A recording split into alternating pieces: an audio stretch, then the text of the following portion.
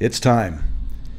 It's time, ladies and gentlemen, that we talk about why it is I'm so excited about this industry again. I've talked about the company that I'm the CEO of many times recently, not up until recently, because it's just almost impossible to do these episodes without having some kind of narrative about why we think the way we do and why I think the way I do and what's become of that. So we're going to fill in a lot of blanks. We're going to talk about this company one time, and then it will make sense of a lot of things I've said in the past, and it'll also help to fill in the gaps going forward. We're going to talk about the company that I'm the CEO of, NextGen MedStaff, on today's edition of Travel Evolved.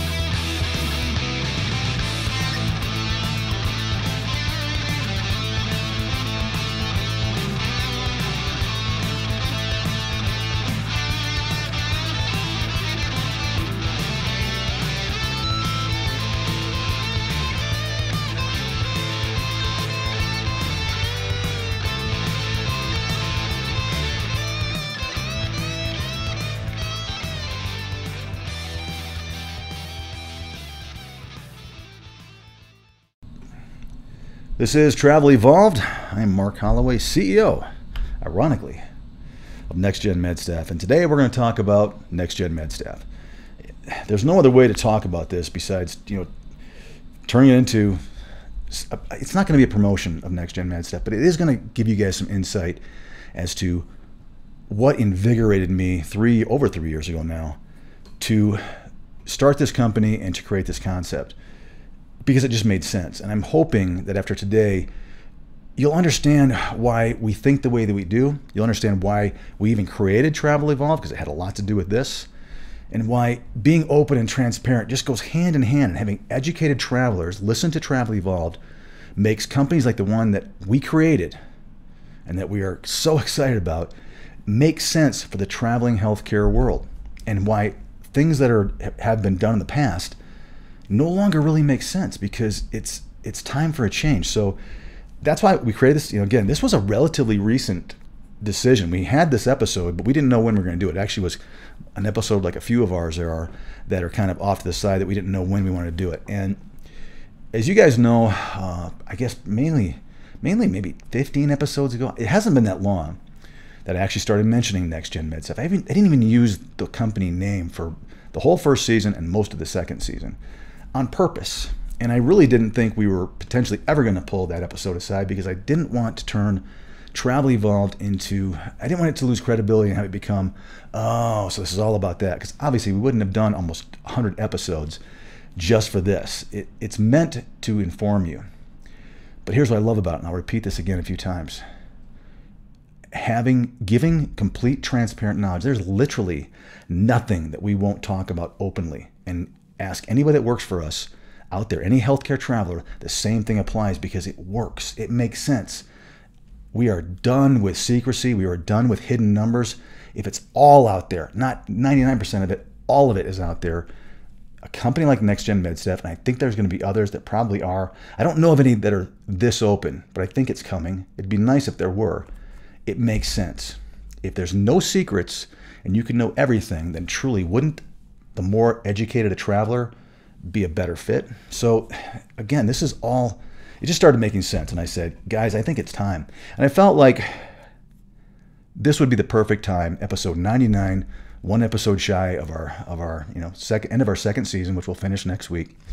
It just started to make sense. And that's why we're doing it. So today, I want to tell you a little bit of history of what the idea was, why we were frustrated, and kind of move into it. So I hope you stick around and listen, because you will hear what we're doing. Now, I'm not going to give away every secret yet, because, by the way, not just travelers are watching this. Every recruiter out there, every person that they know, they've taken this to their higher up and said, oh, you got to watch what he's doing. So it's not going to change what we're doing, but I also don't want to give away the secrets. And here's really why. I don't want our competitors to take an honest, good idea that we think is going to help travelers, and with their influence, try to figure out how to compromise it and make it benefit them, which is what you kind of see with apps right now, and I'll get into that in a little while. Most apps right now are just a faster way for the companies to get you working for them and making money, but they don't really offer you any additional income yet. I mean, for those of you who used apps, look at it and say, isn't it just a faster, easier way for me to basically recruit myself and get in front of them quicker? And for the most part, it is. Like I say, I think things are going to change, but that's what we saw. So let's talk a little bit about some history and how things kind of came around. I'll tell you this, I'll start kind of with this, and I'll go back further than this, but I'm going to start off with basically January of 2020. COVID had just hit, but if you remember in January of 2020, it wasn't even very well recognized that it was actually COVID, if you remember. There was some hints of it. It was just the very beginnings. And we'd already started and decided what we were going to do, because prior to that, in very, very late 2019, I was about done. I'd been in this industry at that point for 20 years, and I was consulting, not really by choice. And I'll tell you this story because it's interesting. I'm gonna keep names out because it doesn't matter. I don't want to hurt anybody. I'm not trying to make any company look bad. But what I saw was validation of things that I always had talked about. And most of you guys know that in a previous life, I felt this, and I'll tell you this much. I always felt, wouldn't it make more sense to create a company that we could go with the thinnest margin and have our pay rates be what people started talking about? Because I knew how much you guys talked, and I wanted to take advantage of it and say, well, let's give them the best pay package. Now, I'll tell you, with the model of recruiters, I found that there was some difficulty in that. We did everything we could, and a lot of my competitors, and especially a few of them, know that we were at exactly a 20% margin when everybody was saying the word 20% like it was some magical thing. I'm talking about 2016, 17, 18, 19. Nobody was at a 20% margin. And I can tell you, and again, I'm gonna do what some of my competitors didn't do and keep their names out of it, which I'm gonna take the high road. I'd like not to, and at some point I probably will tell some full stories on some stuff. But companies that were saying that they were at 20% margins looked at our margins that we were paying people, and they didn't like the 20% that we were making because it wasn't really 20% for them. We were keeping a lot less of the pie, and that was proven, and I can go into detail. I'm not going to today. But in 2020, what was happening for me, and I'll just kind of talk about the pandemic, because this is where it really became front and center. We already had our consumer idea, and there was already a reason why, and I'll get into that. But I was in, I'll say this much, I was in Florida.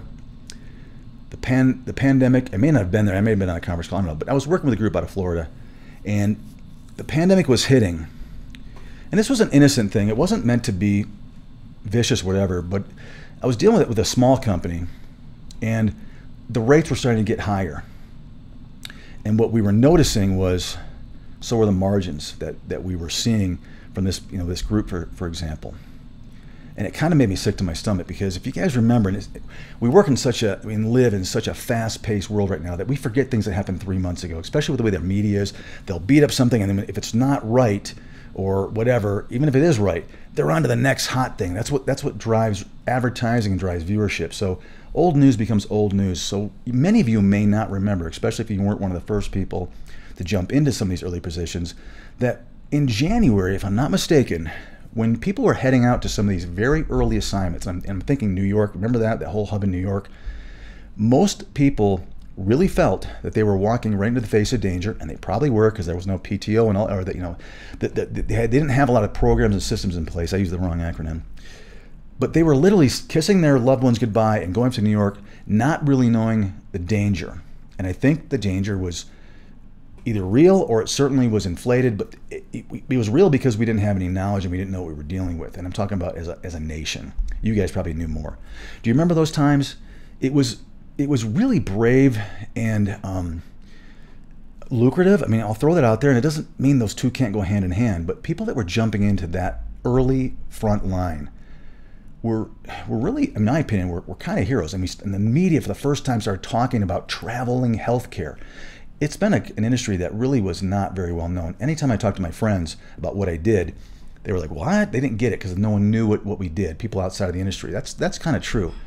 At that point, people started to hear about, I think mostly nursing and ICU and telemetry type nurses that were going into critical care, that this thing called travel nursing at the time actually existed. It really never got a lot of national attention except for a story here and there. And I think it went over a lot of people's heads. But for the first time in our history, in my opinion, a lot of the, people in America started understanding that there was a thing called travel nursing in this case, and that people would go and leave their job. I think they were confused that it was just for the pandemic. The point I was making was that innocently, this small company was talking about the amount of money that people were making. And an innocent, again, it wasn't, it's innocent, but it's not. The question arose from very high up and maybe the top, well, does it matter what our margins are? Can't we increase our margins and make more money because the healthcare professional is going to be making so much money that they may not be paying attention? And since we are one of only a handful of companies, it looks like everyone else is offering the same thing. And it made me sick to my stomach because I was already disgusted with the industry. I'd already had enough. I said, this is not the kind of industry I want to be involved in anymore. It had turned into, and I'll just use a phrase that is not really accurate, the good old boy kind of thing. Spin-off after spin-off after spin-off of a couple of hubs around the country where everyone was doing the exact same thing. And everyone had the same model, and they all knew each other. It was like inbreeding, for lack of a better word. And it just was, higher ups at one company would get upset with their owners, and they would spin off and then do their own thing. A lot of that was going around. So it was just little micro mirror images of what was becoming a very greedy, and I mean, lack of a better word for, this is just yucky. It was a yucky industry, and it started to make me less and less proud that I was involved in it. And I always tried to have integrity and do the best we could. And it just didn't work out because with thin margins, you got a lot of payroll out there and you got a lot less AR. So you have to have more backing, a lot more, as I found out. That you've got to have money, which is what most companies do. They sell their soul and they give up 70% of their company, and then they're owned by the big people, the money, and it works, but you lose your intentions, which I think a lot of people that start their own agency realize real quickly. The point I was making is that it was kind of the straw that broke the camel's back for me.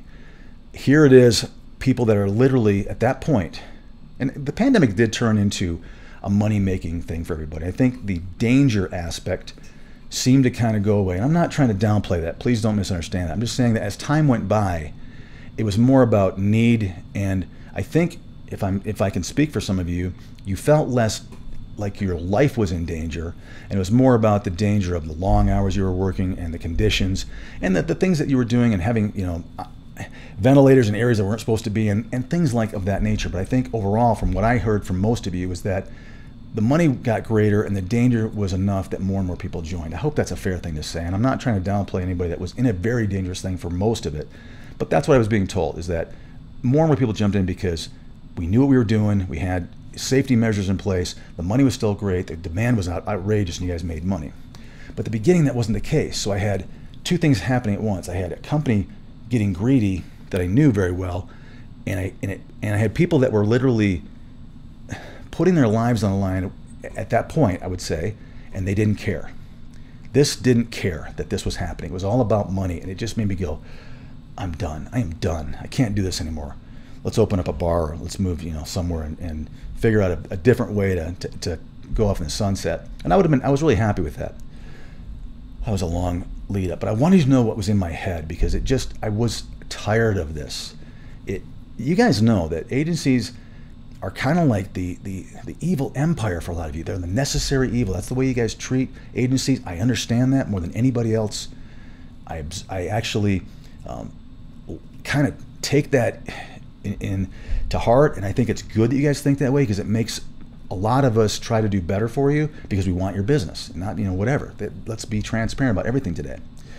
So at the end of the day, I'd had an epiphany, but that was kind of it for me. And I said, I don't know, and it was it for me for doing that. And then it's almost kind of turned on itself, and I said, now I really got to do what I said I was going to do, because here's what I said. A few months earlier, I said, there's got to be a way that the model I tried to work with before could even be improved upon, and which meant was, how do I pay travelers more money? I know it's going to sound weird, but just bear with me. I felt still, and I still do to this day, that there was a huge demand in the market for a company that could pay you more. Then the pandemic hit, and I was actually proven correct before we even had a chance to even basically form a company and gain a bunch of capital and acquire what we needed.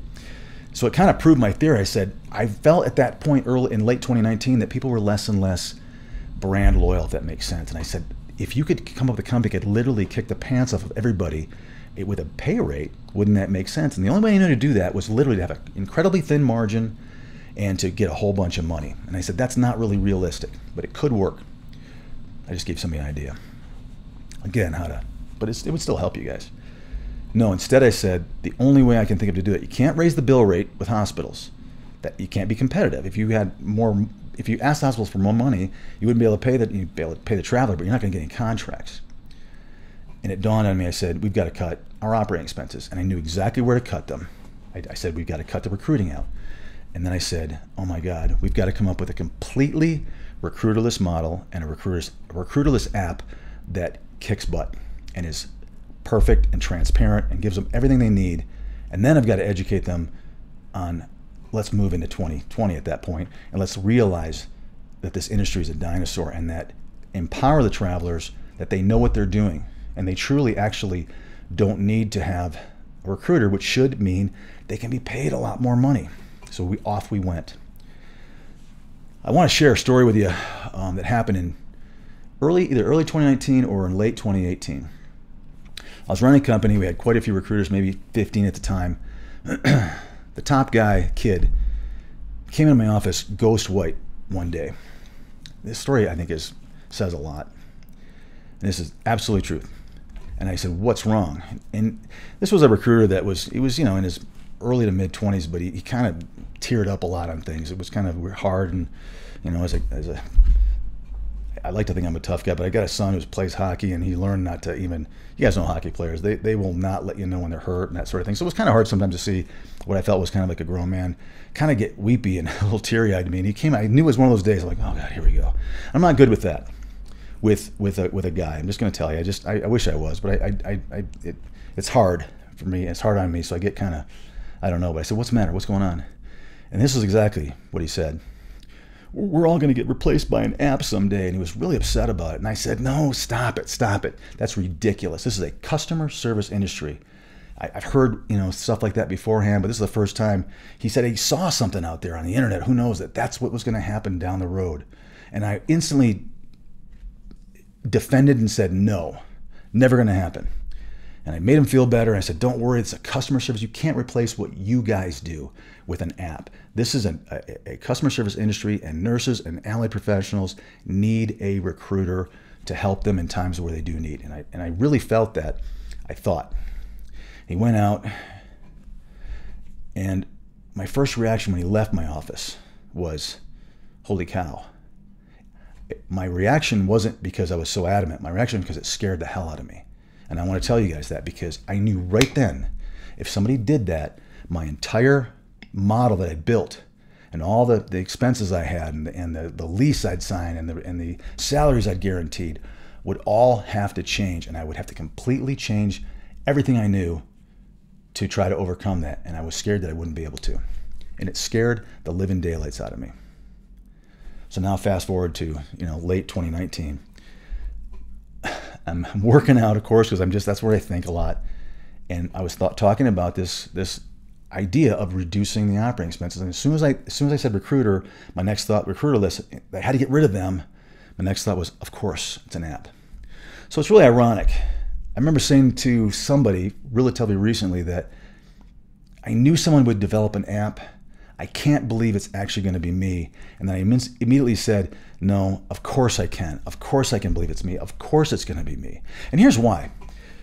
Because I was in a unique situation. I had 20 years of experience, and I wasn't entrenched running a company at that moment, which was actually seemed like the most horrific thing in the world to me, but was such a wonderful blessing because there was nobody else I knew that had this opportunity to be able to say, I can take 20 years and create something because I am free of that old recruiterless model.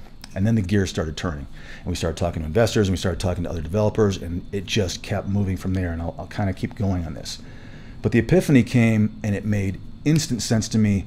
it was one of those moments that I think everyone has in their lives, and for me, this was the only time I've had it so far, where everything came together in about 20 seconds, and it all started making sense.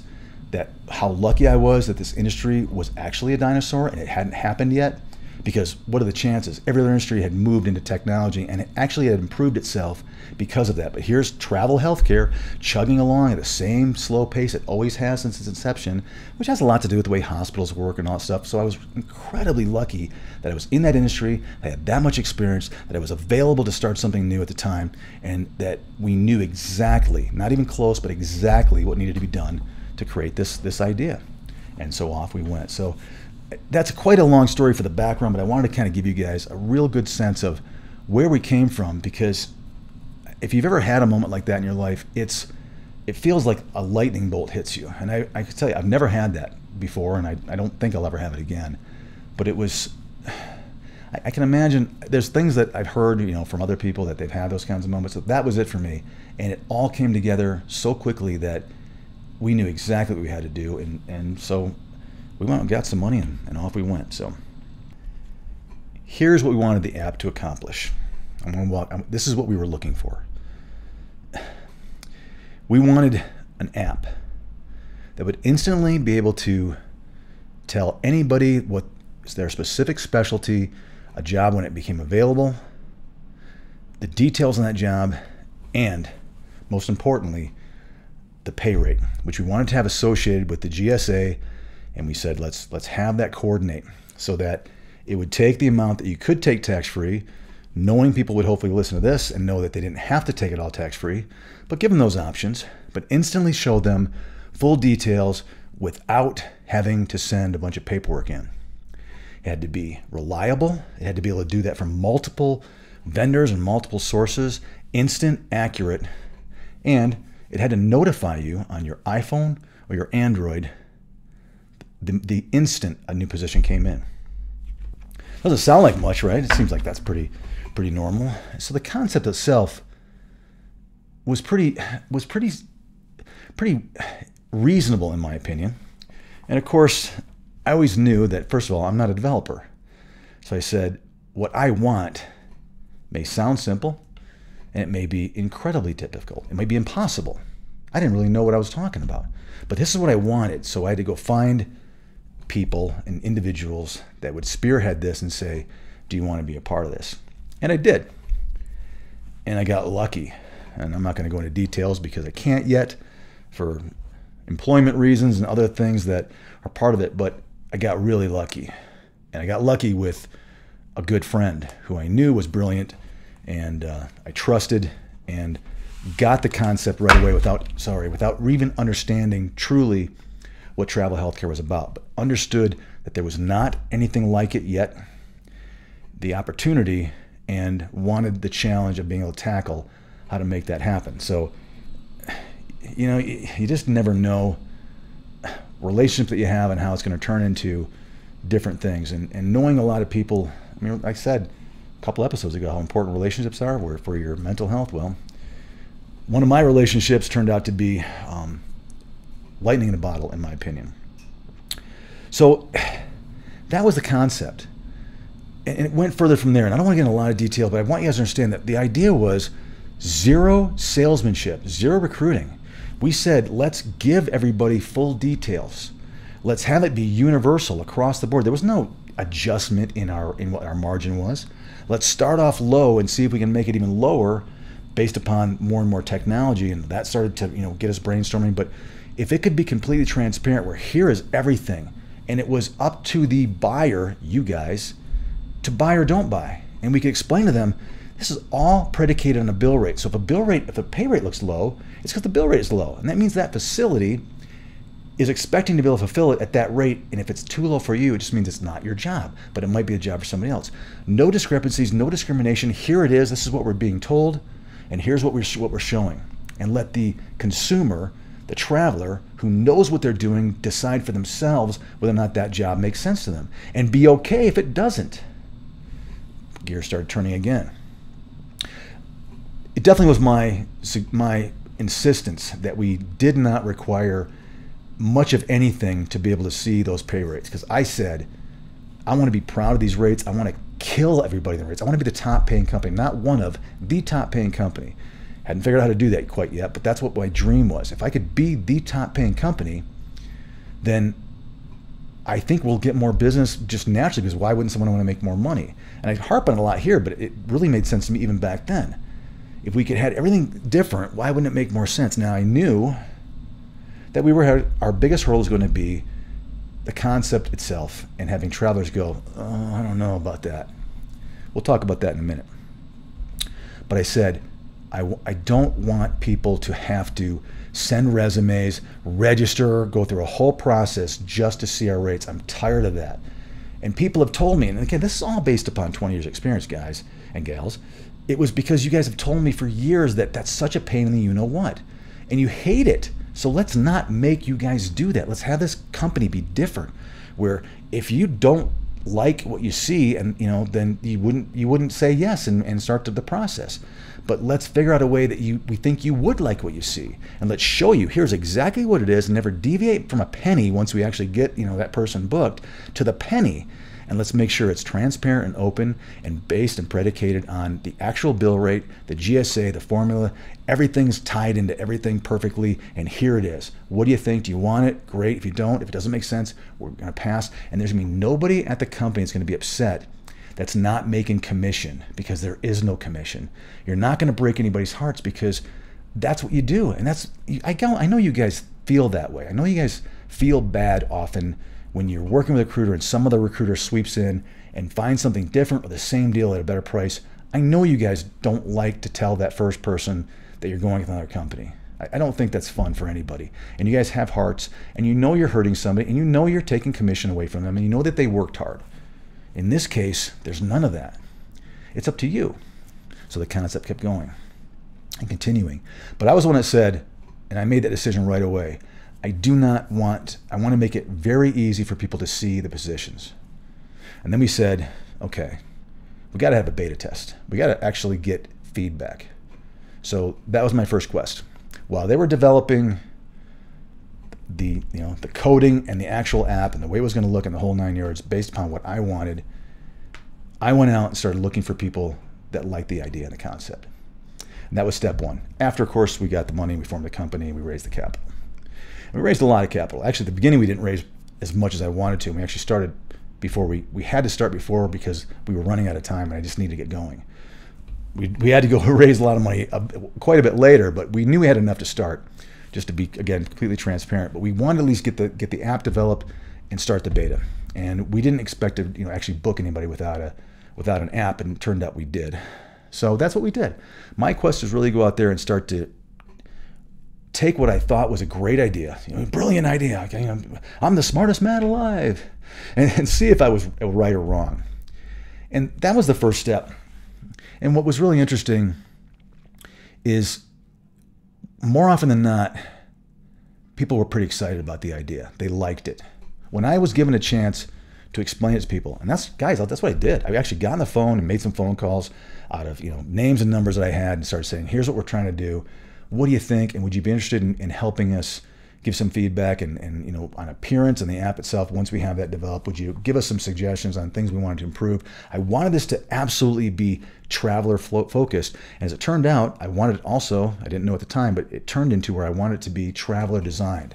I wanted the traveler to tell us what we wanted, not us tell what the traveler what we thought it should do. And that's exactly what we did. So it was really kind of a unique thing, and the overwhelming initial response was very, very good. I did get some people that just didn't get it, and I was fully expecting that. I was not expecting 100% of people say, yes, this is going to be great, you got it. There's a lot of people like, I don't know. I'm not interested in doing that. And I was fine with that, because I wanted people that were excited as we were.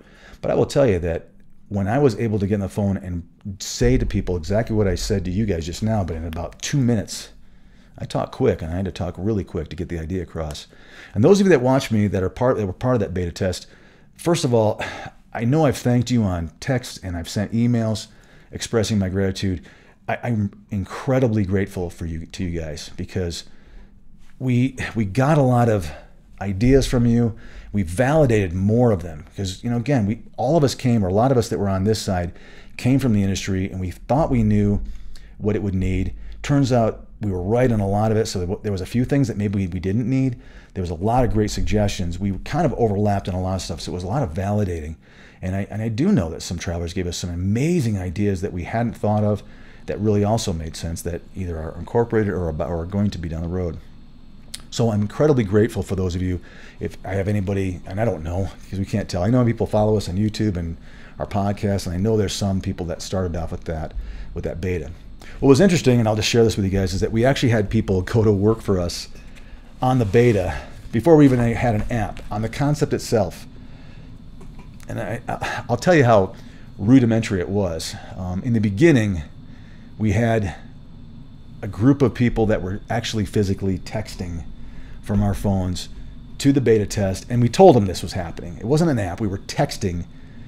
You know, they were telling us what they wanted. It's funny to think about now, but we had to do it this way. So imagine this if you could. We have no app. People are interested, so we said, what we're going to do over the next couple of months while we're still developing the initial phase of the app that we'll let you have in a beta test form is we're going to actually, you tell us where you want to go, specialty, and we're going to text you manually as these jobs come in. And of course, the list was this big. Then it became bigger and bigger and bigger. That's what we were doing, and they knew we were doing it. And they said, yeah, put me in front of that job. And we asked them for the stuff we needed, and then we put them in front of that job. But we were texting them the rates that are, we were able to calculate those by basically a model that we developed that ended up being, incorporated into our formulas. But it was fascinating to me because we were getting people booked, and we didn't expect that. We were trying to develop an app, but there was so much interest that we started saying, well, what are we waiting for? Let's get some people going. Let's start generating some revenue and use some of that revenue to help develop our app so we can actually get going faster. And that's exactly what we did. And it was remarkable. And it was during the pandemic, so a lot of the rates were amazingly high. And of course, I've said this before, because we were working on thinner margins, and I will tell you, we started at 20% because that's the number I knew, but real 20%, not 20%, and then all the credentialing on top of that and everything else. It was after that. That was it. We incorporated all that in, so it was our 20%, and all of our cost of goods sold came out of that 20%. It wasn't before that, if that makes sense. So it was less than 20%, which is what those other companies were saying they were, but theirs was the other way around. So theirs was 23, 24%. So we really did start at a 20% margin. So what I'm getting at is the bill rates were so high that the discrepancy between what we were paying for the jobs we had, and we barely had any, were $1,000, $1,500 a week difference than everybody else's, including the companies that we found out had kind of a similar web-driven type model. That was a disappointing day. We had this great idea, we're developing it, and also we realized that there was a couple of companies that were doing a recruiterless idea, but it was all web-driven. So we were disappointed that we hadn't thought of the only thing like that. And of course, we realized instantly that how silly would we be, because everyone's always looking for better ideas. Other people that aren't entrenched in their industry, I also found out that most companies didn't want to look for better ideas, but there were people out there that were smart enough to realize that this idea would work, and it wasn't just us. So there's some validation there, but we were also happy that it wasn't simply an app. And we actually said, let's not do a web-driven website like this, because we want it right on their phone, because this is what we felt was the key. That the token was this, not a laptop or a combination. Let's do it on this. We wanted an app only. But think about that for a minute. We had people that were so excited about this that we didn't even have them a shell of an app to even offer them, but it was the concept. And they knew what we were doing, and they said, yeah, let's do it. I'll jump on with you guys. And they knew it was weird because a lot of companies try to pretend they're bigger than they are at the beginning because they don't want people to think they're the first ones. These people knew they were the first ones. But bless their hearts, and again, I don't want to name names because I didn't ask permission. Some of them, by the way, believe it or not, are still with us today. We had a lot of people, go and come and that sort of thing, but there are a number of people, over I think a dozen, that started at the beginning or during the beta test phase that actually are still with us or back with us again because we've now gained more and more positions. We just had a couple of, really we had one pretty major system, and I reached out to a couple of acquaintances that I knew that were some other vendors, and we absolutely will jump on with you and we'll let you jump in. I will tell you guys this on a side note, for those of you that are thinking about starting your own company, that was when I learned that things had changed, that you couldn't just be persistent and make a lot of phone calls and get contracts from vendors. You actually had to know who you were. And I was fortunate that people did know who I was, and they knew what we had done in the past, and companies that I was involved with had done in the past, and that we had delivered, and they said, yeah, you kicked butt with us, we'll take you again in a heartbeat. And I was really grateful for that, because I didn't expect that. because it used to be that you just make a lot of phone calls, you'd get involved in these vendors. So I did learn that then. And I've told travelers that have said, it's usually travelers that want to start their own agency, that's going to be your biggest, toughest hurdle right now, is that they kind of want to know that you know what you're doing, or it's more difficult. And I learned that because we didn't get everything, and we didn't want everything, because we didn't want to have more jobs than we could deliver for, if that makes sense, until we actually had an app. So that's what was so crazy, is we had people working for us during a beta test without even having an app. And I just think it was, I don't know, it was just kind of crazy. Now think about this. The other thing that was happening at the same time, we're trying to develop an app, and we were so excited about this concept. And it's right in the middle as the pandemic is starting to rage. So this whole time where we're creating a beta test and we're trying to develop an app, and we don't even know what it looks like at this, where I'm at right now. The pandemic is raging, and everyone's either their business is going through the roof, they're going crazy, or people we got a bunch of new travelers. And that's the interest and the excitement out there from you guys. It's really not about a recruiterless app at this point. It's about, I want to just make some money. So the timing probably couldn't have been worse, but it was interesting because it was showing how you guys had started to get more educated. I think a lot of travelers changed, and a lot of the old guard finished and retired, or decided that it was too much. They didn't want to work that hard anymore. They just didn't want to be a part of it. And I do know that the overall pool of traveling healthcare professionals, in my opinion, I think more came in and then more left than we had before. So it changed over to a majority of the travelers in 2020 until now, I think, are more new than have been around for a while. A big part of people did. We kind of see that because we can see how many long people have been traveling. So it was kind of interesting.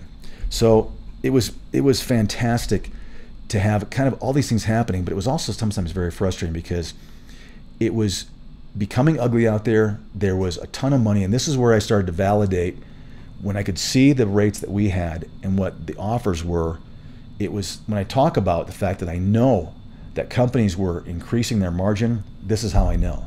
I can tell you guys now, it was because we had the same contract, and our margin at 20% was ridiculously higher than what we were seeing on Facebook and all these places they were advertising, and even on some of those websites. It was like, wow, they are really thickening their margin, and they're offering less and less because they're looking at what the competitors are doing. They're trying to stay consistent. It's like the gas wars. Everyone wants to, if the guy in the corner has a gas at this much a gallon, you're going to keep it right around the same because, maybe you'll go a little bit lower. But if he's going to raise, you're going to kind of raise too because you want to make as much money. That was what was kind of happening out there, and we saw it. And when I tell you that I know it was happening, this is how I know, because I had the same bill rates. And I couldn't explain that a lot, or I never have before. But that's when I'm so, I guess, what's the word I'm looking for? When I'm so argent about that fact that this was happening, it's because I know, I saw it, and it got worse and worse as the rates went higher. And it was to the point where it looked like companies were trying to figure out what's the least we can pay on this deal and thicken our margins. So when I see travelers that were saying that agencies were making close to 40% of the thing, and people that really knew how the numbers worked, they were right. The only thing that kind of threw a curveball in is that a lot of travelers weren't thinking about how the tax-free amount kind of stayed the same. So the more taxable dollars, in other words, the bigger what was growing was the taxable dollars, right? Because we were all maximizing tax-free. So that was growing, which was costing the agency more and more of a taxable payroll burden on those taxable dollars. So that kind of did come into play a little bit, but it was still obviously high. We knew we were in the right thing. And so basically what happened is we got our app out in a shell. And the first thing that we loved about it was that it was simplistic. And at first I was disappointed, I will tell you guys. I saw it and I was like, it doesn't seem like it. The feedback overwhelmingly was, I love how easy it is to see and read. And we said, and by the way, that opinion has not changed to this day. Most people that download our app on iTunes or Google Play say, the first thing I noticed is that it's really simplistic. It's not complicated and there's not a bunch of stuff. It's just easy to read, and bam, here it is. And that was important to us. So things started working. Of course, we had some hiccups. Of course, we had some things that weren't, populating, and again, specialties that one vendor would call this weren't coding properly. So there was a lot of glitches. And again, I gave that to, the powers that be, my lightning in a bottle guy, and he fixed it. And that's what he's brilliant at. I said, here's what's happening. So the way our relationship is I tell him what I want and why. It's important. And then he goes and figures out how to do it. Because it's always, I think it's easy, and it never is, because I'm not an engineer. So that's kind of how it all started coming into place.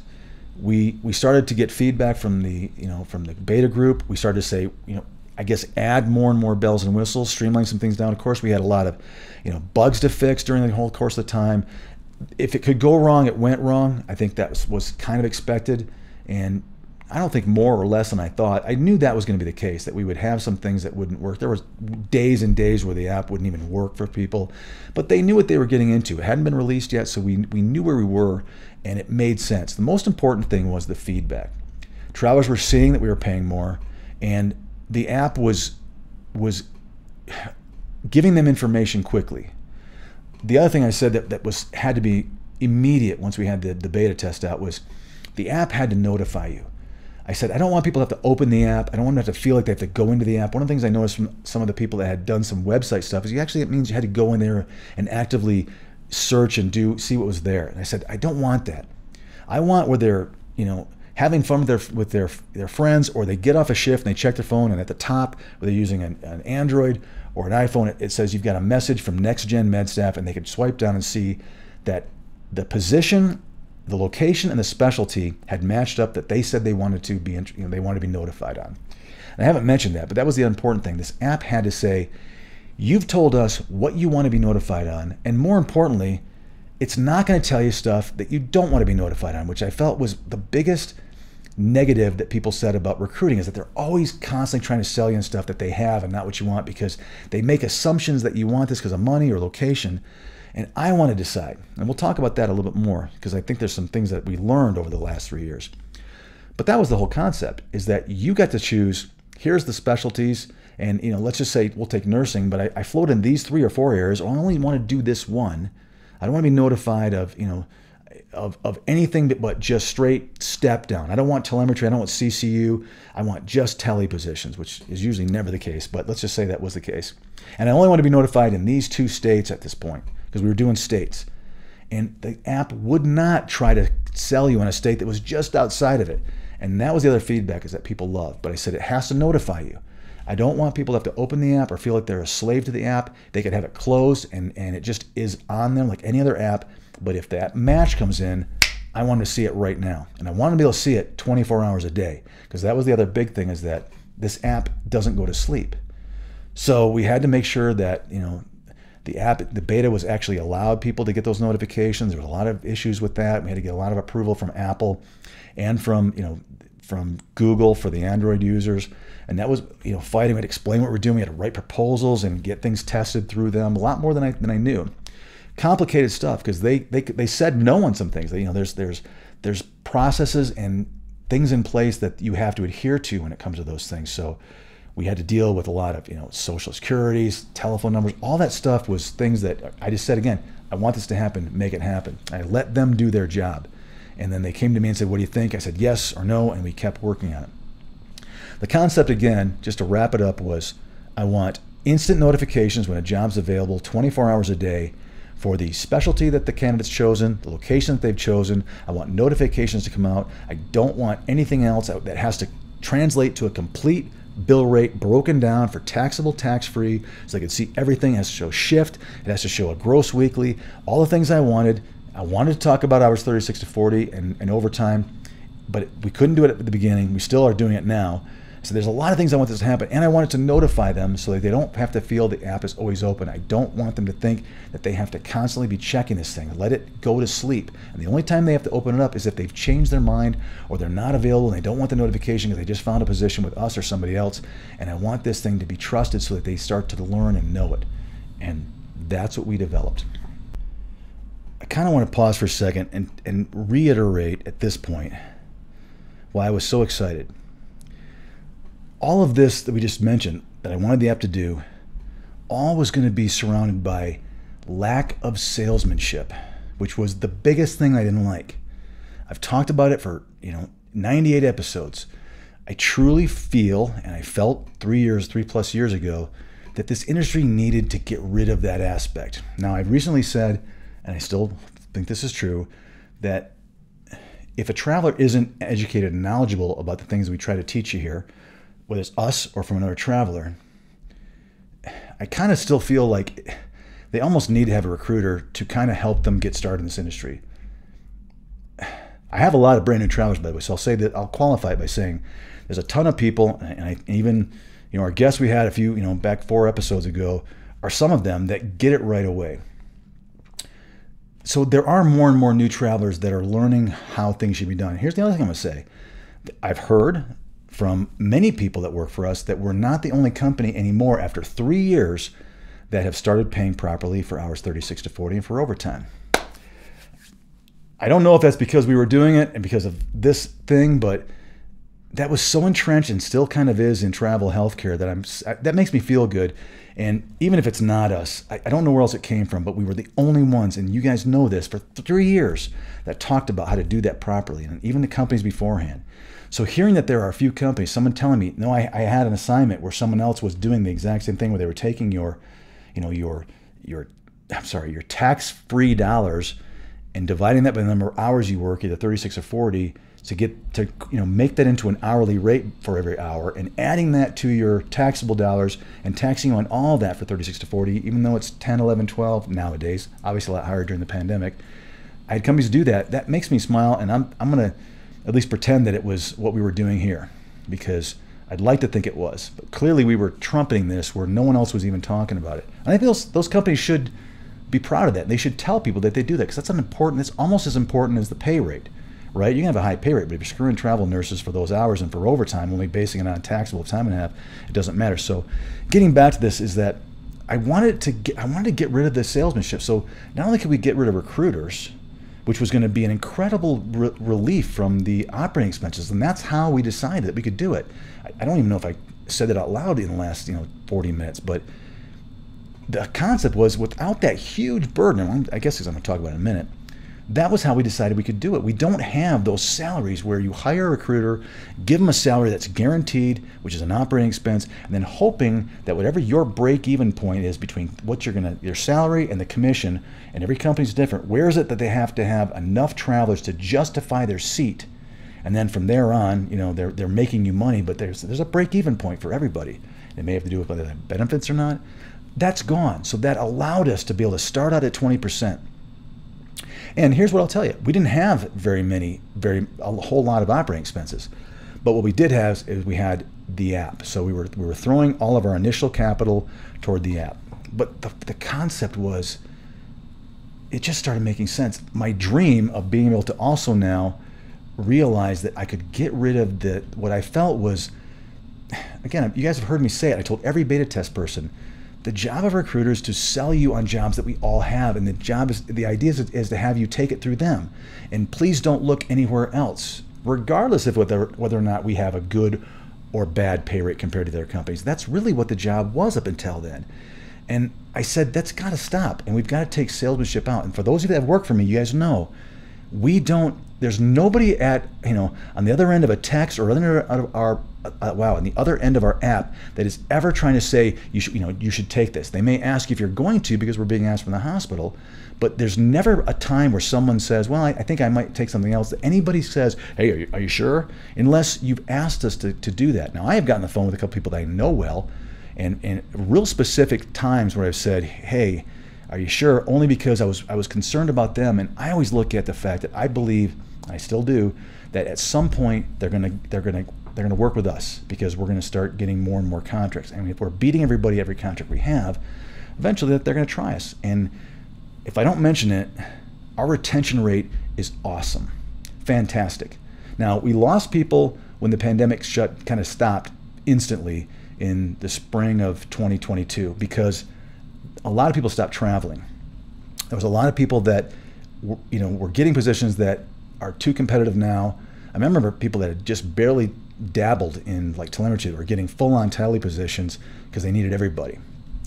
Those people we weren't able to retain frequently, but the people that once they come to work for us, I mean, you guys have seen it in things we've put out there.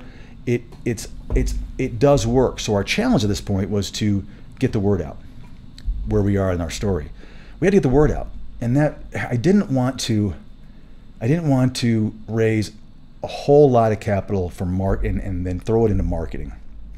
I felt that we had a pretty niche market, traveling healthcare professionals, and that it would be better for us to go slowly, because remember, I wasn't going after every contract on the planet because I didn't want to have everybody and then fail for most of them. We didn't want to look like we were barely delivering because we barely had an app out, and then to my story, we still hadn't.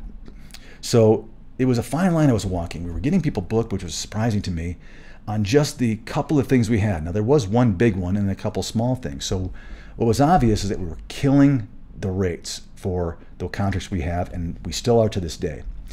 But we also didn't have that much. So we lost a lot of people, and I think it was good that for contracts that we just didn't have because there was more options. And I always said, and I still say this, if there's a contract where you want, if we have it, I'd like you to look at what we have through the app, great. If it makes sense, perfect.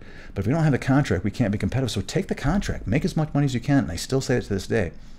There's no salesmanship, which was so much incorporated into this whole idea that this is what made me even smile bigger. I mean, if you guys can't tell, I thought I'd be able to do this in an hour. I don't think I'm going to be able to. I'll go as long as I can. This will probably be the longest episode because I'm just fired up about this. 3 years later, here I am talking to nobody, and I'm excited because I hope that's coming through, because I just am. This is exactly what's going to happen, and you guys know it is. You're already seeing it out there. And it just makes so much sense that you can't help but get excited for you guys. So you can have a company. Let's think about this. We can develop a company that can run off of a significantly lower margin, which absolutely should mean, and it better darn well mean, that our slice of pie is smaller. And for those of you guys that know, the second year we dropped down by 1 full percent to 19, and currently in our third year we are at 18%. And I'm hoping in July 4th is our sort of anniversary, even though we opened first of the year, that I'm hoping to drop down to 17, which is a real 17, which is unheard of in this industry because of what I just described. We're not hiring more and more recruiters, increasing our overhead as we grow. And I've told you guys many times, that's what happens to companies. As they get bigger, it costs more to run them. They've got to do more advertising, they've got to have more payroll, more credentialing. They're adding more pieces of their operating expenses, getting bigger buildings. Have you ever seen any kind of advertising, whether it's on TikTok or wherever, where someone holds a camera up and they show this huge bullpen of just cubicle after cubicle after cubicle? Every one of those cubicles has a salary, it has commission, it has potential health care, it's got a license for their software, it's got cell phone or telephone system, everything. It is a huge little square of money that is guaranteed whether they have a deal or not. So that money has to be recuperated, and guess where it comes from? And understand, it comes from their slice of the pie. So when I tell people that it costs you to have a recruiter, it's not because you have one. I'm saying if you didn't have one, you should make more, if that makes sense, which means it does cost you to have a recruiter. But the concept has always been that. It's the way it always had ran. So it was so exciting, and it still is to this day, because we could take salesmanship out. And again, prove me wrong. And those of you guys that have worked for us, has anybody ever said, "Are you sure?" or threw out an assignment that was somehow got the app or went in the back end and threw something in there that was something you didn't want? Absolutely not, because I think that has to go away. So we have everything we're looking for. It just started making a lot of sense. This series, Travel Evolved, transparently was specifically designed because I said, we can talk about anything, because if the app is going to be transparent, if our company can be transparent, then why shouldn't we educate travelers? And this is where it grows and we make more and more sense, and that's the idea. And again, I'm telling you guys, Travel Evolved was designed to help NextGen MedStaff, but it was also designed to help you guys. I've said repeatedly we were doing it on the side because I never really was sure if I was ever going to put the two together, but to be honest, after two years of this, it doesn't make sense not to. I'm not that dumb where I'm just going to do this the whole time. Eventually, I'm going to say, and we did, and I changed my mind, and I said, all right, it's silly not to at least talk about what we're doing, because I want you guys to try us, of course. But I also want you to try other things like us and just be a little bit more open, that you don't have to stick with the same model. There's going to be more and more ways that I haven't thought of and no one else has yet, of you guys being able to bring home more of that bill rate that hospitals are being charged. And I believe that. So everything was coming into play. Travel Evolved was designed, I said, let's get them to be more educated, because it does make for a more educated traveler, which means the better the company, the more people that are educated, the better our company would be. But I said we've got to stay ahead of the curve on pay, and we've got to stay ahead of the curve. We can never stop developing the app. We can never stop creating bells and whistles and filters and customizations that people can do so that the app gets stronger and stronger and more specific and more personal. And that's still true today. And I said we'll keep continuing to drop our margin, and we'll let technology take over, because if we can replace having to, and I'm not going to give out a lot of stuff, but trust me, there's a lot more things that we think the app can do than just show you positions. We think once you go to work for us, the app has a lot of power to help you be better informed, to make decisions, to look at things, to and everything else that's incorporated that you kind of have to go to your recruiter to. If an app can do it and we can save money and it does it well, only if it does it well, wouldn't we still be able to drop our margins even more, because our company's still growing and we're looking at that, and it's post facto. We're not hiring recruiters to teach you to go on board. We're not spending, we're not taking bigger piece of the pie to make the app develop more. We're keeping everything the same, actually lowering our margin, increasing the traveler's margin, and developing the app as time goes by because of our growth. It made a whole lot of sense. But this series was specifically meant to make travelers more informed so that they would make better decisions and stop being so blindly gullible to what we felt was a dated model. Here's what I'll tell you. Again, listen, I feel bad for recruiters. I really do, because I think you can tell that, and I hope they can too. There are some, listen, nothing against them. There are amazing recruiters. I've trained amazing recruiters that are still in this industry working for other companies. I feel bad because I hope they understand that their job is going to probably go away, because it's going to be less and less necessary. Now, I don't know how long it's going to take. I don't know how long it's going to take for the majority of healthcare travelers to move to something like this, but I can see it already. I think the pandemic increased that rapidly because travelers were looking for jobs themselves. They were telling people about them. They were trying new companies. They were trying new things. There was a couple of those web-driven agencies that really went crazy, and I heard they did great. And now I've heard they're struggling with a little bit of that customer service, which we've addressed already, and we already have a plan for that as our growth continues. So it already kind of happened. I think the new traveler is changing it. So I will tell you guys that if you're a recruiter, I feel terrible for you. It's not me. We're not pushing the recruiters out. It's going to happen. So we're going to be part of it because I don't want to be left behind. And we are, and we may be, on the catalyst of it. I understand that, but it's not meant to hurt anybody. We're not trying to. Matter of fact, I'm telling people right now, and I have repeatedly, look for something else to do in this industry, because if you like it, try something on your own. Go start something yourself. Try to figure out how you can, make travelers make more money. It's just hard, but that's the concept of why we did Travel Evolved. It wasn't, I shouldn't say it's why we did it. It worked really well together. I guess that's the best concept. We could be completely open, completely transparent. And again, those of you that work for me know that there's nothing that I say agencies shouldn't do here that we don't do. Every one of my travelers should know. If they don't ask what the bill rate is, and I will walk them through it, provided they understand the numbers, because that should be important. They should be able to validate, am I really at an 18% margin? Absolutely, they should know that. And when July 4th comes, the next assignment, they'll see that the calculator that's happening in our app automatically has moved by 1%. It's a change of a digit on the back end for my developer to make that change. So that will happen. We think that's important. And that was the concept. And that's why we spend this kind of time, because it made sense. They started working hand in hand. And I felt that was important. And that's kind of why I felt that I should keep them separate, because I didn't want to lose the integrity of Travel Evolved and turn it into a NextGen. This episode, absolutely not the case. And that's why I hope to get this out so we can move on. So the other thing that was great during the time that the pandemic was there is that because we were able to get a lot of people working more than we thought, and as we moved into 2022, we were getting more and more people. We had the beta was getting bigger. Matter of fact, we ended up having close to 1,000 people on the beta test, and then some left and some weren't using it. We could tell what they were doing, but more and more people were using it. We were able to create some revenue, and we actually were able to go out and get some pretty significant capital at that point that we felt was important, because we wanted to make sure that what was happening, and I've shared this with you guys a little bit, we were growing really quickly, faster than I thought. And the money was a lot because we were paying people so much, of course, and we were getting paid a lot. I've been very open about that. We did well here too, but we did less well percentage-wise than any other company we knew. But it was important that we did exactly what we said. If I showed you, if the app said this, then to the penny we did it. If we were, there couldn't be anything that was wrong in that. And again, those of you that work for us know we were exactly right, to the penny. So we had a little bit of an opportunity to continue to develop the app. We actually released it in, I want to say March. I can't remember which was first. I think the Android was first on Google Play, and I think iTunes and iPhone came out about 45 days later. So barely a year ago. Well, I'm recording this in May. I think it's not going to be released until mid to late June because of where we are, but we'll already be out in California by then. But we did this because I wanted to get it done before we got out of here.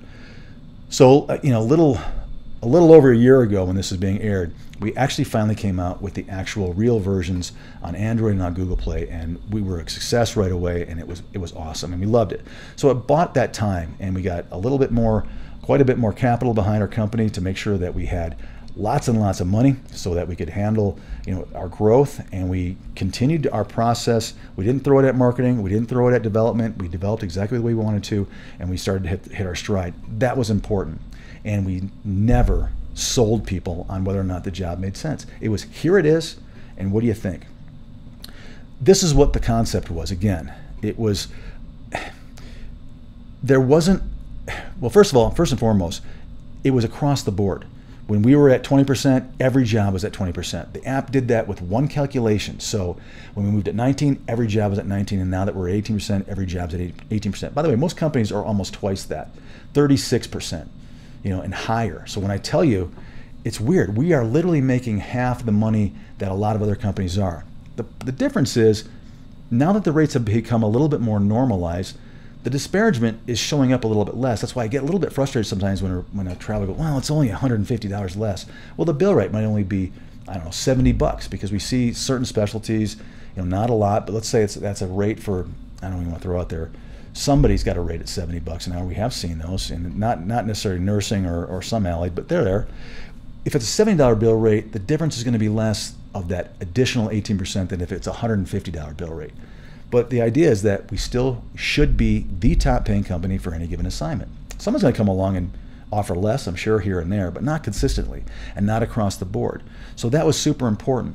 So the idea was that it wasn't us. There's no negotiation with NextGen MedStaff. We don't offer anything better if you're a good negotiator. I want to get that out of the way and out of the equation too. I hate that about traveling healthcare, that you guys have to fight tooth and nail for every penny, and you have to offer this and offer that. And like I've always said, if you get a better deal than you initially got, I would be angry. Why did I have to be good at this and convince you I was going to leave in order for you to finally go, here's the best we can do? Couldn't they just give you that from the get-go? I don't like it. It's difficult. And I said, here's what it is. There's nobody to negotiate with. If you like this rate, hit the apply button. If you don't, pass. And there's a ton of times when the rate makes no sense. All that means is that facility has a anticipated bill rate that they seem to feel is what they need to offer, and they either historically or at this current time they think they can get fulfillment for that. And it just means if it's less than what you want to gross weekly, it's not the right job for you right now. That's all it means. There's nobody to be offended, and there's no reason to get upset. It just means that's the rate right now for that market, and it should be higher than anybody else is offering for that given hospital and that given time. Now, there could be a hospital across town that has a different rate that we don't have that might be higher. Jump on that one. Again, the app's always going to be there, so if you keep the app and you keep it running, we'll talk about what that's going to do for you. But here's, like I said, the great thing about it is that we don't have upfront operating expenses. So that was the big part of it. We could grow the company without having to add recruiters. Now we have to add customer service, we have to add credentialing, we have to add payroll, HR, those sorts of things. We're going to be higher and higher in a lot of our insurance and all that stuff. But that's, again, happens as we grow, and it doesn't come out of the traveler's pocket.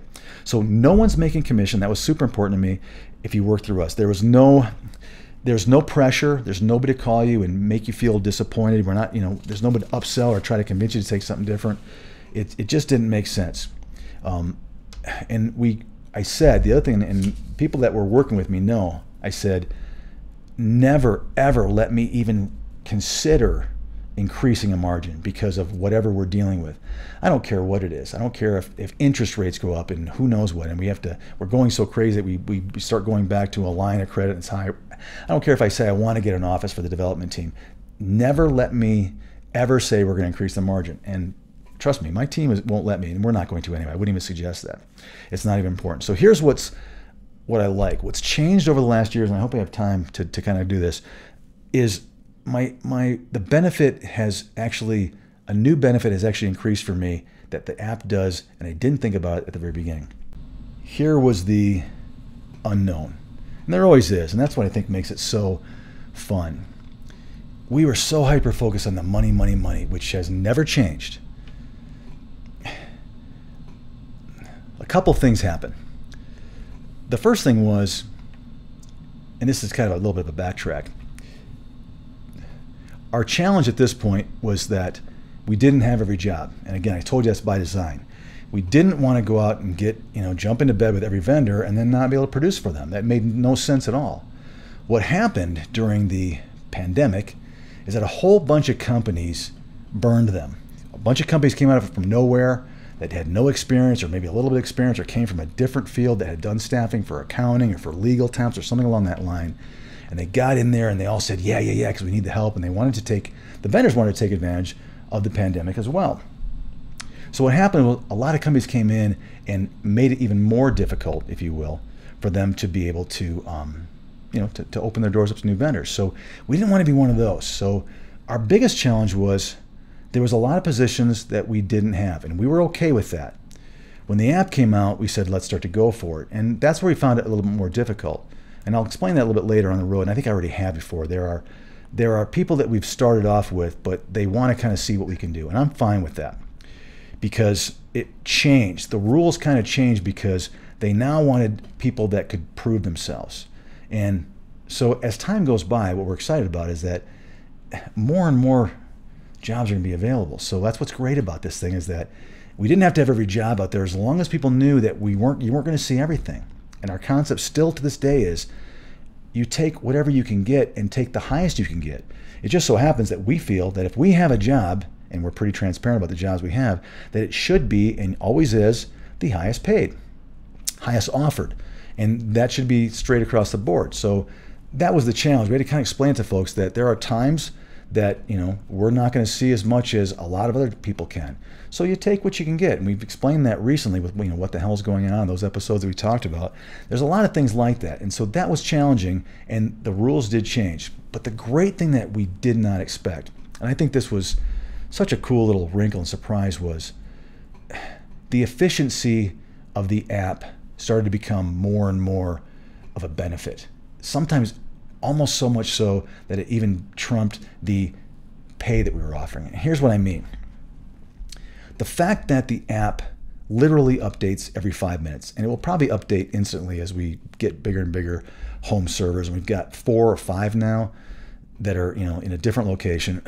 As the app becomes more sophisticated and we make sure that we get a full run of the jobs, we're doing it every 5 minutes because it takes about 5 minutes for it to run, if that makes sense. So it's basically instantly updating. We knew 2 things. We knew that people had to be notified 24 hours a day. We knew it couldn't discriminate the notifications. It didn't matter, which is the benefit I'm going to get to. We also knew it needed to close jobs, which is a weird thing because recruiters are always hesitant to tell you that you didn't get the job or that it's not there anymore because they want to keep you engaged. If they call and tell you that it's not, what's the next thing that they say? However, I've got this, this, and this. And again, you already kind of feel responsible. You fill out their paperwork. And you guys have told us, and this is how we know this, that you kind of don't want to work with a whole bunch of people. So you stick with the 2 or 3 companies you've got, and all right, what else do you have? And you kind of want to do that because you don't want to fill out more paperwork. We understand that. So a recruiter is hesitant, but they'll tell you they don't have the job, but then they'll try to steer you into another place again, getting rid of that salesmanship, or they'll add the salesmanship. The app needed to tell you when a job was closed so that you knew if it was your top priority that you needed to go out either through the app or with another company and look for something else. That had to be instant as well. It didn't have to take a day or when a recruiter finally got around to telling you. That was an important aspect of it because I think that communication is every bit as important as communicating when a job opens up. So that was a big deal for us. So what happened was we realized in this concept that I've been talking about really only in season 2 is that the recruiter's day there is prioritization with every recruiter for every traveler.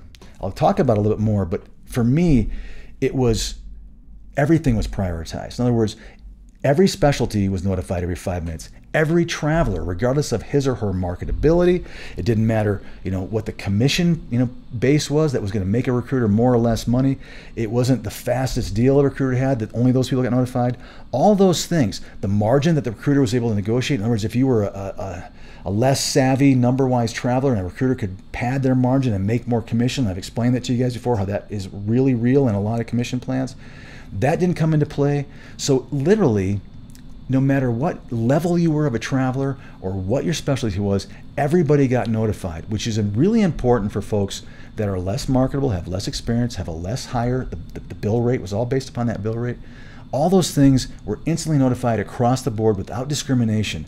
And what was happening was everyone was realizing that they were seeing things from us a lot faster, sometimes days faster than they were being notified from their recruiter, because they now started to realize what their priority was. And again, no one ever said that they were mad at their recruiter. They just realized that what we've been saying was right, that they would see a job instantly with us. They would actually be submitted if they fill out their paperwork and be in front of that manager. And a day or two later, a recruiter might call and say, hey, I've got this job, and of course at a lower rate. So that was something I didn't put as much emphasis on the efficiency and the speed in which notifications would come out. And I didn't actually think a lot about how recruiters really handle their day. I knew it happened, but it became such an important aspect of this app that it really was what told me the current model, the recruiter model, is in trouble, because they're only human.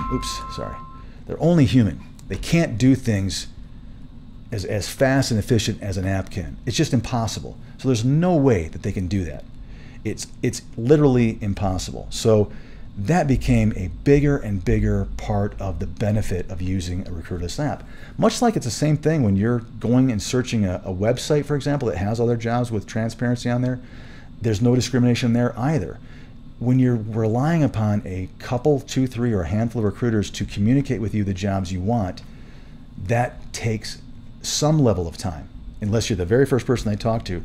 And that was so interesting because it was a benefit we knew was there, but the opportunity cost that people have been missing by not being the first person in front or one of the first people in front of that job became a bigger deal. So what was happening is that on weekends, on holidays, at 10 o'clock at night, people were being submitted to jobs, waiting for the office where the recruiter was. If they were, some recruiters do work late hours and work, crazy hours, but predominantly it would at least be waiting until the next business day, and it would also be waiting until people got to them, if that makes sense. And this has been a long episode, but that was so cool and so interesting that I didn't expect that part of the app to almost come up close to the pay. The pay was super important, still is. We have to maintain that. But just the speed and the efficiency was what was so obviously updated by using the app, and it became obvious. So again, with our app, and this is a commercial, I'm just telling you, I want to get this out of the way so we can move on, we can talk and do the next 3 seasons of Travel Evolved and reference what we're doing, and you'll get it more and hopefully fill in the blanks. But the concept really was that you didn't have to send any paperwork in. If you liked a job, you hit the apply button, and then the team would go to work for you. We could see it on the back end. We get notified. We'd say, hey, great. We'd look and see what you had. If you had a resume, great. We'd ask for the rest of the stuff. We wanted to make it super easy, simple, and we had quick things that would automatically send to you.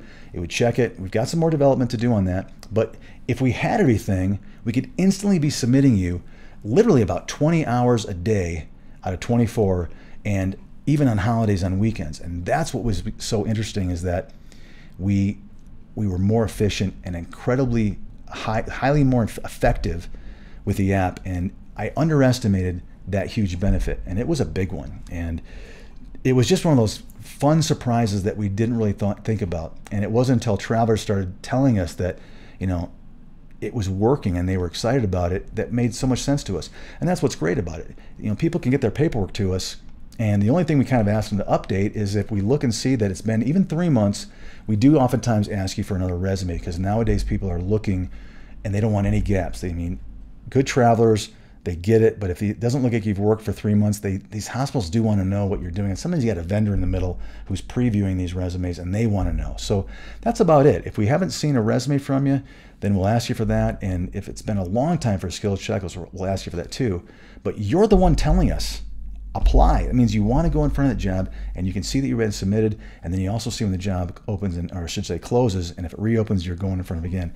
That was the surprise it became a bigger benefit and a big competitive edge because it made more sense to us than it had in the past.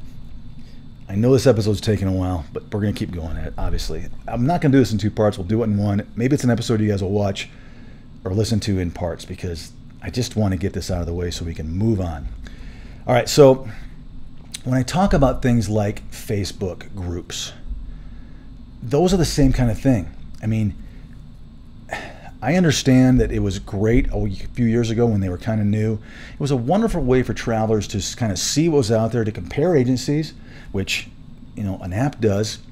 It allowed them to kind of, decide who they wanted to work for. And I think what happened is a lot of people, and you guys have told me this, and a lot of you have told me this, that you take a meme or an advertisement on a Facebook group, and I'll just say, let's say it's a respiratory therapy group, and let's say it's so specific, it's a Missouri respiratory therapy group. So if someone posted a job in, Branson, Missouri for this position, you knew it was that hospital, you could compare with other agencies, and sometimes you would call your recruiter that you really liked and say, do you guys have this? And they said yes.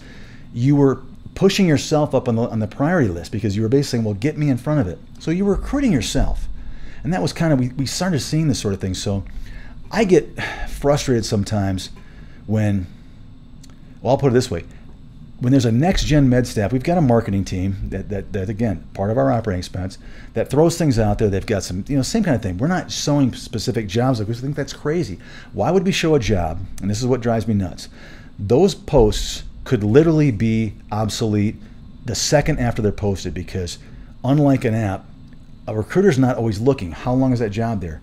Now, usually it's a new job, but recruiters are also kind of deciding what they're going to post and where. They're looking for the best catch. How many people can I snare around my net? So what's the highest paying? What's the best location? Because they don't want to post an itty-bitty hospital in some, kind of I'll just say a podunk town that they don't think is going to have a lot of interest. That's a waste of their time.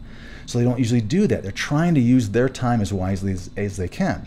So typically they do a first brand new position, but sometimes they're looking and they'll post it again or something else like that. By the time that gets an hour or two later, that job could be gone.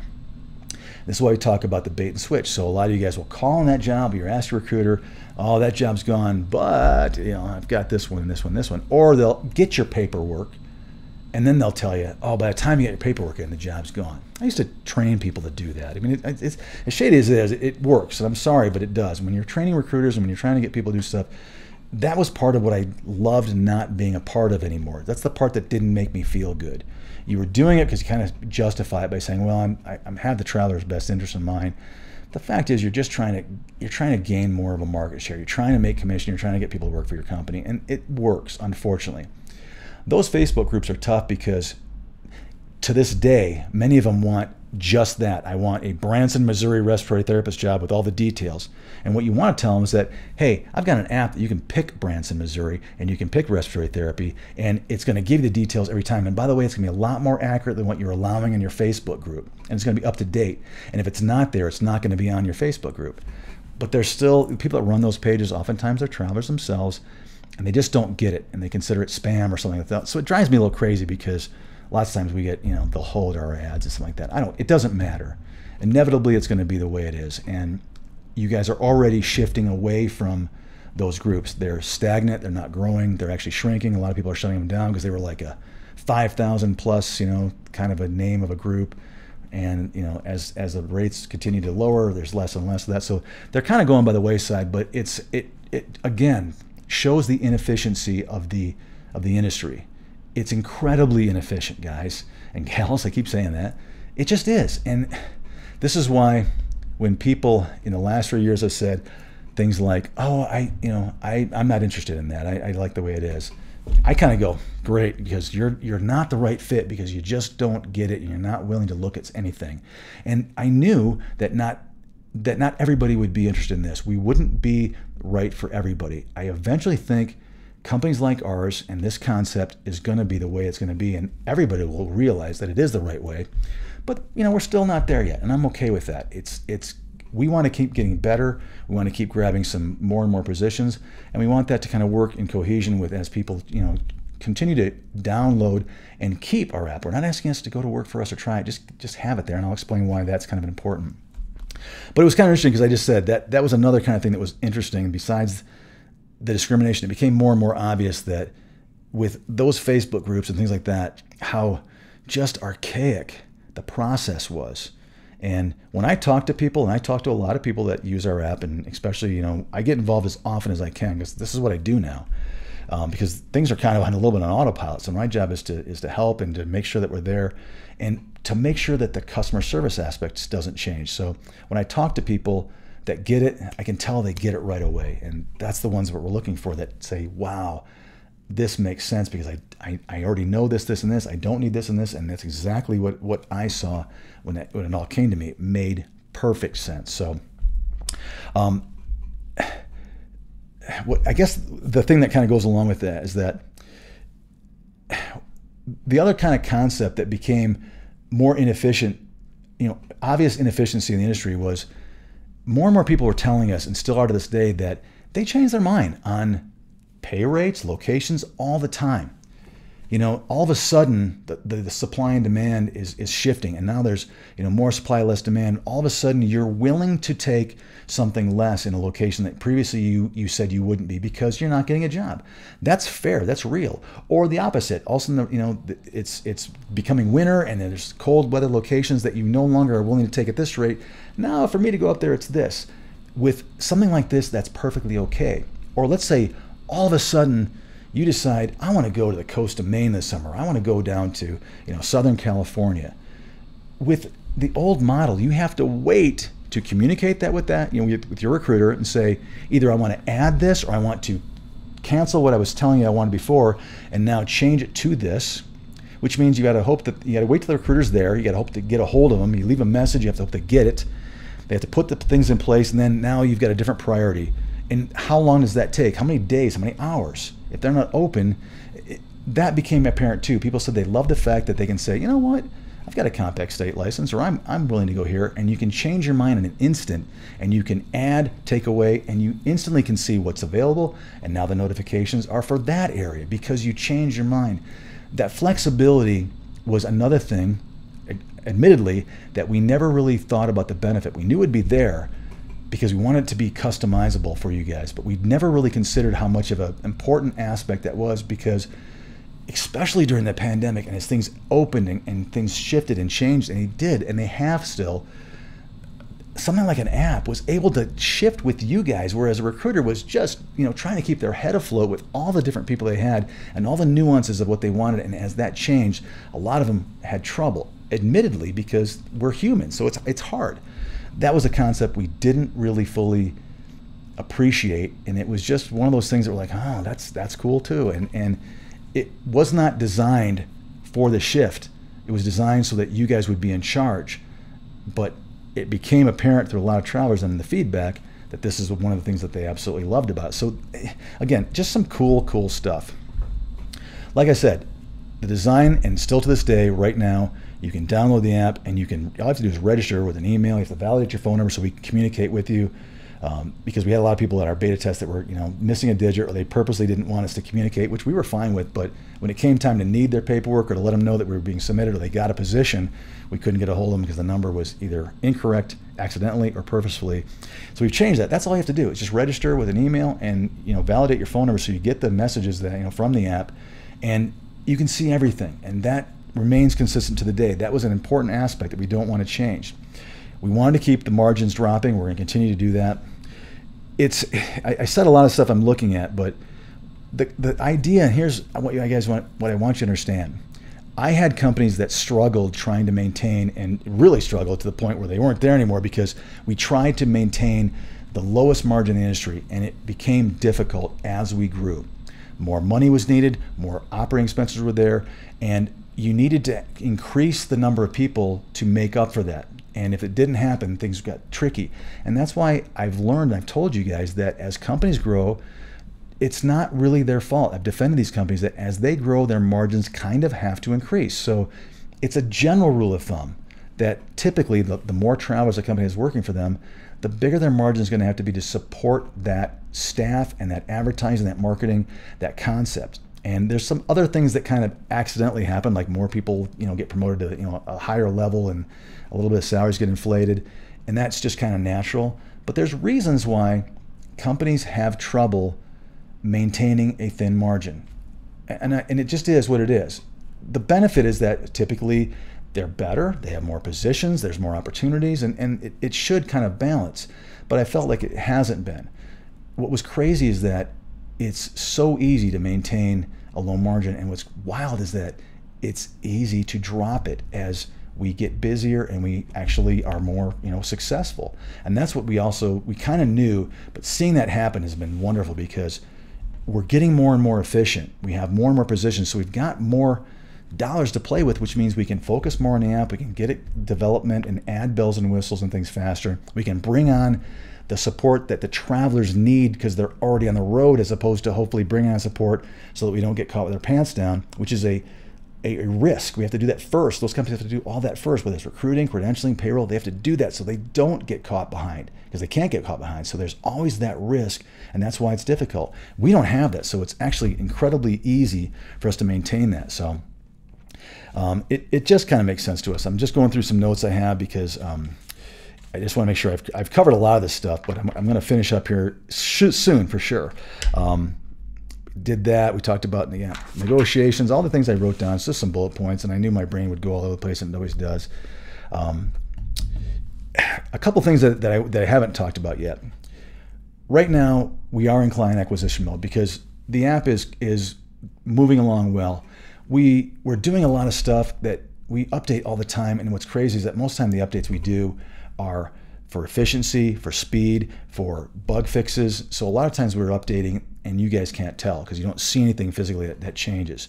There's a lot of things that are coming. I don't want to go into a lot of detail because I got to keep some things close to the vest. I don't want to give too many competitors ideas, but just understand that we're going to have a lot of features that are there without gobbledygooking up the app. We want to keep it clean, but you guys have asked us for more filters, more options, a little bit more communication through the app on statuses. The thing that I have found interesting, and I want to bring this up because it is kind of wild, when you're dealing with a recruiterless app, first of all, you're not dealing with a humanless company. We saw that mistake with other people, and we said we can't make that mistake. And I think you've heard travelers that have worked for us. I finally brought them on because I wanted you guys to know that what I say is real. That's important, and we never want to get caught behind. The reason I'm going to California, everybody, is because I think it's time for us to increase our operations out there and have more people so that things are done quicker. We're probably going to regionalize payroll so we're not waiting for everybody. We're at that point now where we got to kind of break it up so that we have less people and we're running individual payrolls because of time zones, and we have more time to get Kronos reports in. And it means a speed issue.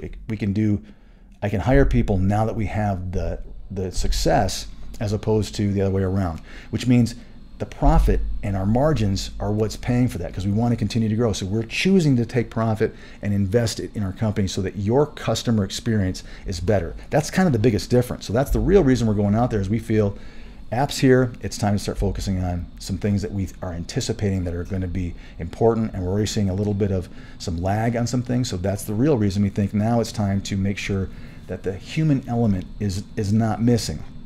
So along with that, it's time for us to go after some more clients now. So we're openly doing that. We gained a lot this past 6 months. But again, and this is, I'll tell you again, transparently, we got a lot of new vendors involved, but they gave us like this. The problem with that for us is that we are not going to go out and sell this. Remember this concept. They give you the hard to find things so that you go out and push them. Well, we don't sell. So we let the app take care of itself, and we let the powers that be and luck decide. So if they only give us a CVOR position or a first assist or something really crazy, then eventually there's going to be a CVOR person that finds our app, that looks at it, and it matches up. The difficulty is a CVOR position is probably one of our least popular. We have less of those than probably a lot of other things. So I worry that a CVOR nurse would look at that and go, oh, this app is useless. So here's what I'll tell you guys. If you download the app, what's wonderful about it is that you can keep the app. It doesn't hurt. It doesn't take up a lot of memory. You don't have to open it up. What I'm hoping is that people will now start to say, I want to kind of see the shifts in market trends. And that's a great benefit, again, that we kind of thought, and we pushed that a little bit, that at least with us, you can see what we have. So in other words, are prices going up or down in the positions in the states that you're located and or say you're interested in? What's the pay rate? What's the volume? Are you seeing less like we are potentially a few weeks ago? Is it growing? These are things that are important, whether you're using our company and you're actually going to work for us or just using the app as a barometer to kind of judge what's going on. Eventually, as those positions grow, we feel that, again, there should be a compelling reason. Maybe you're just not comfortable using an app, and I get that. You want to talk to a recruiter. But the pay rate, you'll start seeing overlap of more and more positions because we'll have more, and you should see a higher rate of pay. So it's kind of cool because a lot of people we've had people that were on a beta test that never even applied to a position and have been applying, maybe a couple of weeks ago. And I think that's awesome. That means they've had it, they've used it, they've updated it, and finally something made sense. I mean, who knows? Maybe they had a place they wanted to go to, or maybe they stopped traveling. I don't know. We don't ask because it's not our business. But if somebody is there, we can see, we know that when they joined it, we're like, wow, that person joined in 2020 and they just now applied for the first time. So we send them out the information on how to get our paperwork, which is just on our website, and they fill out their skills checklist, they send it in, and they're done, they're ready to go, and we now tell them their profile is complete, and keep looking for positions. The interesting thing that has been another challenge for us, and I'll share this with you, because I think this is just part of the education and the involvement of the industry, is that a lot of travelers are asking us, well, where do I stand? And I realized, but my first reaction was, well, no one tells you that. I would never, recruiters don't know. Most hospitals don't say, oh, I'm really happy with John. He looks really good, so we probably are going to interview him. No, they don't give you that feedback. It's really rare. No one does that. It's either you're in front of the job is either filled by somebody else, which they'd never want to tell you, a recruiter doesn't, or it's been canceled, or it's on hold and we can't submit you, or it's gone. And you rarely know why. Over time, and I've done this before, you kind of start to figure out maybe what's wrong with your profile and maybe things you need to work on. But there really isn't any communication from a recruiter except to tell you it's gone and then try to convince you and once again sell you on something else. So it's interesting that I will tell you, we do have more, I think we have more people looking for feedback that they've never gotten from anybody because they're getting calls, but it's more like maintenance calls and temperature reading. How's this person doing? Are they still interested? Should I still sell them? Do I need to push them for more? Did they get a call? There's no difference in communication between what you get from an app and what you get from a recruiter, except for you take out the salesmanship. If you really think about it, the app does tell you if the job's still there. It tells you you've been submitted, so that's great. So I found that interesting and still do. We got to figure out how to do that because I actually think this app should communicate better than a recruiter because it should be more communicative on exactly what's happening at that facility so you know really what's going on. And again, it eliminates the salesmanship of trying to convince you to take something lower or someplace you really don't want to go. You should still be in charge. You decide, hey, I'm not getting any phone calls from anything, whether it's this or anything else. I need to kind of recruit myself and push myself and maybe expand my horizons. That's what it should do, along with what else you're doing. So that's the only, again, just things we're kind of working on.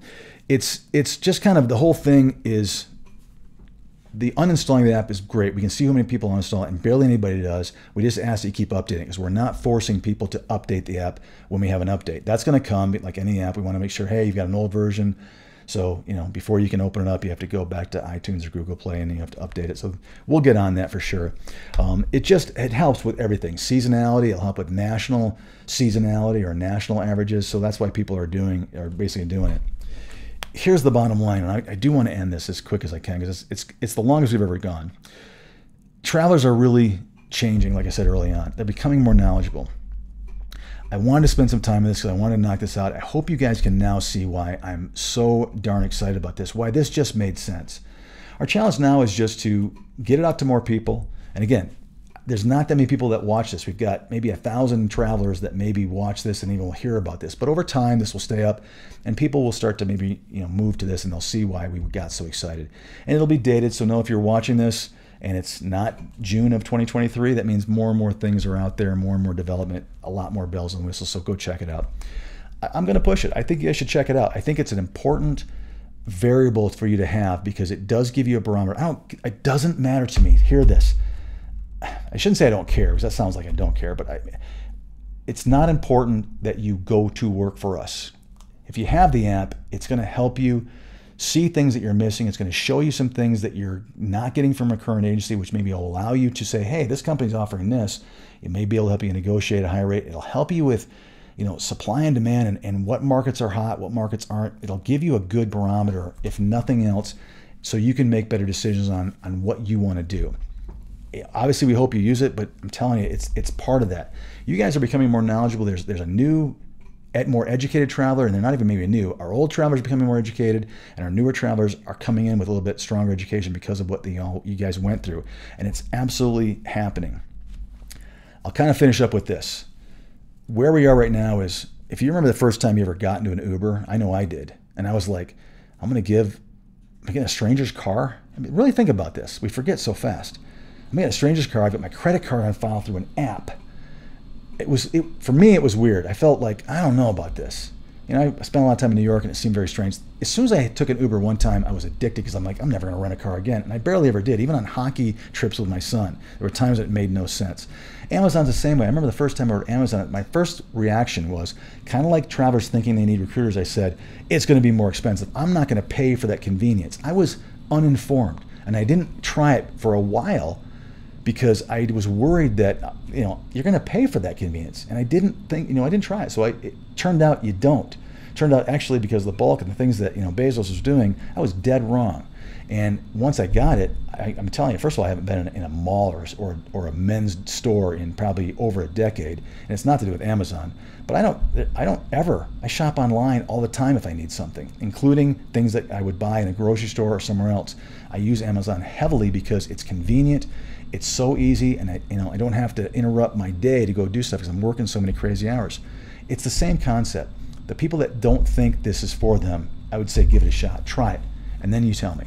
Because I think you're going to find, especially as time goes by, that this is going to become more and more of a better solution for you if you can gain the confidence that you don't need to be led around by, again, I'm just going to say it, somebody that you don't know very well that's putting themselves and trying to tell you what you should be doing when only you know that. And they're also prioritizing all day based upon what helps them the most. Of course, they're helping you. There's some good people out there, but they're always thinking about themselves. They have to. There's no way around that. No matter how good of a person you are, you still are going to do the best you can for yourself. There's nothing wrong with that, but it's a human element that we think we need to get rid of in the industry because it hurts people that aren't as marketable or strong as everybody else. It just does. So that's part of it. The last thing I'll say, and this will be the end, is that agencies are going to try to figure out over the next few years how to stay competitive. Couple of predictions. I think there's going to be a lot of big people that are going to try to gobble up more and more of the market and not share it out because they're going to want to hold it to themselves, which could hurt. They could make the margins as thick as they want, and they're going to try to monopolize that.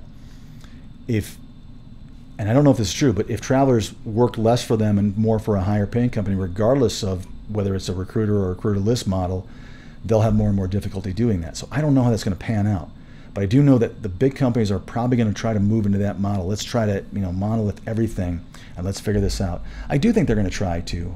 Companies are going to try to go recruit us. They're going to try to figure out other ways and concepts that no one's even thought of yet that might even be better than this. That could happen too. But I will tell you that I still will say this is a fantastic time to be a traveler because it's your time. And this is why, because finally technology, whether it's us or a handful of us, is reaching travel healthcare, and it's unavoidable. Once somebody starts doing it and more people start realizing that it is beneficial, and only if those two things happen, right? Then once those two things happen, eventually it's going to start to become bigger for those companies, and more people are going to be forced to thin their margins out by whatever way and means they can and start to jump on board. And there's going to be agencies that are going to really struggle with that, and some will have an easier time. That's my prediction. So they're going to try to make sure that they keep a competitive edge. And it's going to be more and more difficult for agencies to say their competitive edge is because we're a great company and we've got great recruiters. And that's what they always did. You hired the best people, and some of the best recruiters work for some of the best agencies, and they do well for them.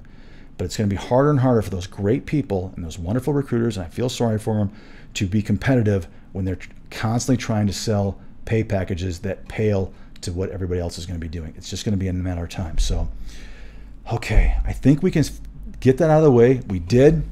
I'm looking forward to ending season 2 on the next episode. We're going to talk a lot about, I guess, where we're at so far, what we've learned and things we've covered, and a preview of what we're going to be doing soon. We're going to reference NextGen MedStaff like we kind of have recently, but we don't have to talk about it. You guys will get this episode. I may keep saying check episode 99 just so that we can talk about the topics of nature that are there right now and not be talking about this. So this is why I did it. For those of you who got through this very, very long one or listened to it in parts, I can't thank you enough. I hope that it makes sense. I hope you know why now I am just driven and so happy. I'm happier than I've ever been. I'm more excited than I've ever been because it feels good. We're doing things differently than it's ever been done in the industry, and it is traveler focused, and everybody wins. It works, and this is why it makes sense, and this is why I literally can't stop working on this, because I'm just that enthralled and excited about it, because I know it's there. I know it's going to be great for you guys. Whew, I appreciate it. I'll catch you next time on Travel Evolved.